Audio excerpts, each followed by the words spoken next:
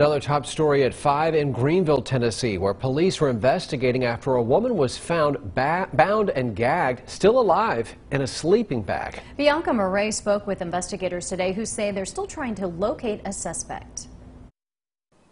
Josh and Sarah, the property owner tells me that an acquaintance is living in this home, fixing it up.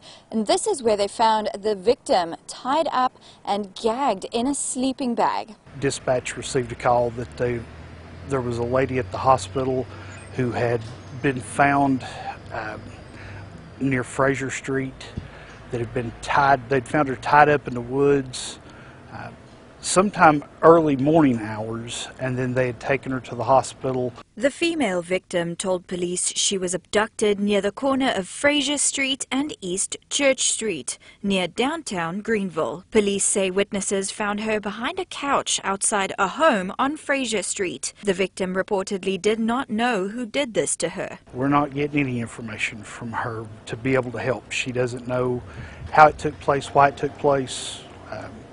She's confused.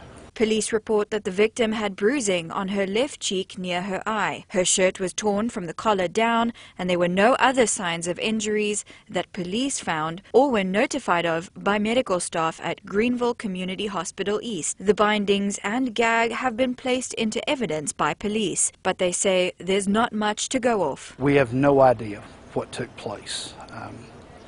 She's still confused. Healthy, but confused about what took place. We don't know.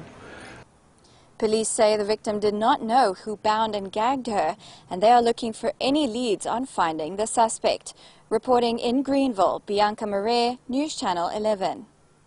Bianca, thanks. If you have information that could help in this investigation, call Greeneville Police. We have that number right there on your screen.